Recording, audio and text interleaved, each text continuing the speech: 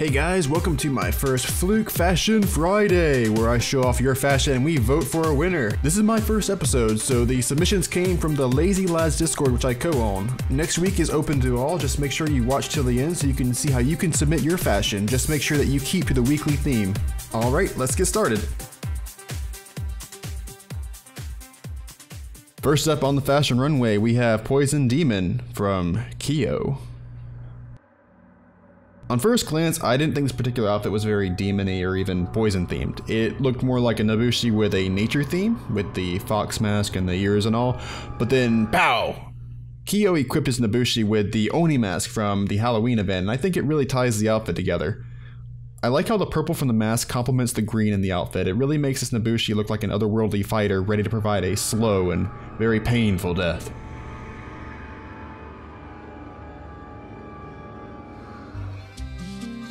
Next fashion coming down the runway is Sheikah armor by Daddy Dalbany. As the name suggests, this is a fashion for shinobi that tries to emulate the Sheikah armor from the Legend of Zelda series. Daddy Dalbany also attempted to copy the variation from Breath of the Wild specifically.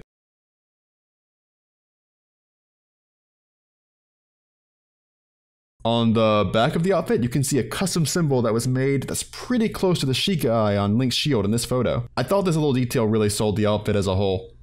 Truly a legend of fashion, this shinobi is ready for adventure. Back to the runway, we can see we have Greyjoy Lander by Zero Crack coming down as our next fashion star.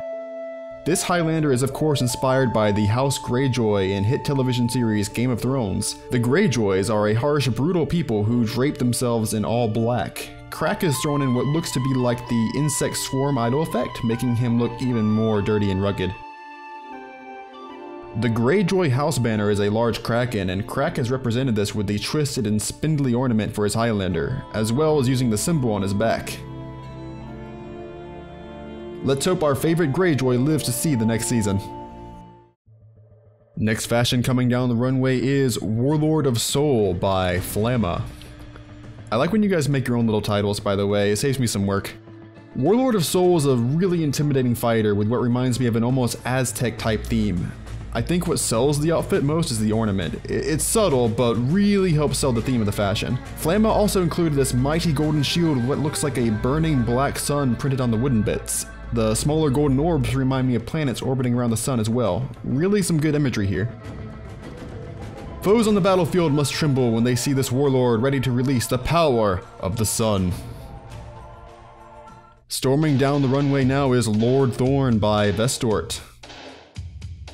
Vestort has chosen a very oppressive looking theme for his conqueror, which really fits the hero very well. Lord Thorn demands respect on the battlefield as his monochromatic red coloration and spiky thorny armor strike fear into the heart of his enemies.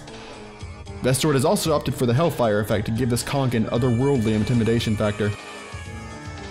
I also appreciate the choice of copper material on the armor, which really blends well with the cloth portions. Armed with his skull shield, Lord Thorn is ready to bash some bodies. I hope you aren't bored of this catwalk transition because here comes The Lost Wraith by The Lost Wraith. Truly a man of character commitment. On first glance, this is a very oddball fashion statement. It includes a lot of complex patterns and definitely stands out from the crowd. Upon closer examination, it's clear that this fashion is held together by a theme of spooky eyeballs, as is prominent on the helmet, which looks like an eye with big gold eyelashes, and also the patterns on the standards, which have an eye-like flower design. I was a little disappointed in the back of the character as it has a lot less going on in my opinion, and I'm not really sure why they chose the female warden model, as the ponytail in the back kind of kills the idea that the Lost Wraith is indeed a wraith. But I regained favor with this fashion, as even the sword seems to have an eye theme. Fashion is about standing out from the crowd, and I definitely would recognize this warden if it were coming for me. Next, charging down the runway, we have Axe of Sauron by Tom Quasar. Axe of Sauron is holding a very exaggeratedly sized axe head with some spikes on his shoulder and a tiny little skull on his head. I like to think that this gives him a bit more intimidation height. While on the battlefield he looms over his opponents, he also has chosen an idol effect that implies the demonic evil presence that Sauron is known for. It doesn't take much to make a raider look intimidating, but Axe of Sauron is ready to stand above them and deliver the punishment that his Dark Lord demands. Slowly, elegantly making his way down the runway is Grey Warden by Oakenwolf. Now this is a fashion statement that I had to slap myself for not thinking of first. Oakenwolf is dressed as Warden as a Grey Warden in Dragon Age, an excellent non-Daubeny use of Daubeny shame in my opinion. Warden is always king when it comes to fashion, which is why I try to only pick the Wardens that stand out, and this is one of them. With a solemn stare and powerful presence, you can rely on a Grey Warden to see you through the night. Silently creeping down the runway is Undead Lord by Beatsman. Undead Lord appears to be draped in bloody tatters as his work as a resurrected monster is never done. When emoting, you can see his fallen comrades cheer him on and his executions banish his foes permanently.